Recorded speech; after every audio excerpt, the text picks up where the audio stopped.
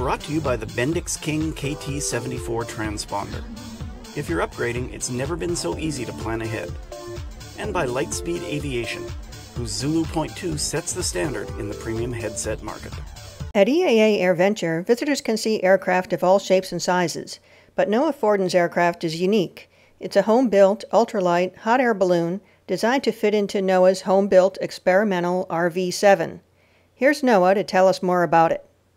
Well, this is a balloon system I built about 6 years ago, at least the envelope part. I've been building and flying balloons for about 25 years.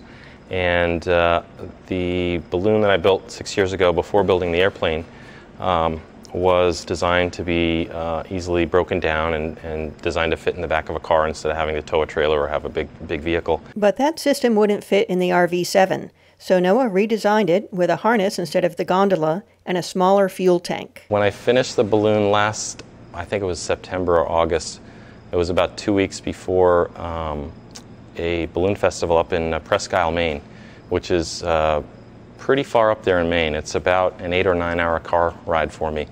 And this was kind of the dream, to be able to take this to far-flung balloon festivals and be able to do it, in a weekend. And so this is a place that for a 9 hour car ride you wouldn't consider going unless you had, a 3 or 4 day weekend. So I left work at 1:15 on a Friday afternoon and came over to my hangar and loaded the balloon. And 2 hours later, I was in Presque Isle, Maine, and by 5:30 that evening, I was flying my balloon.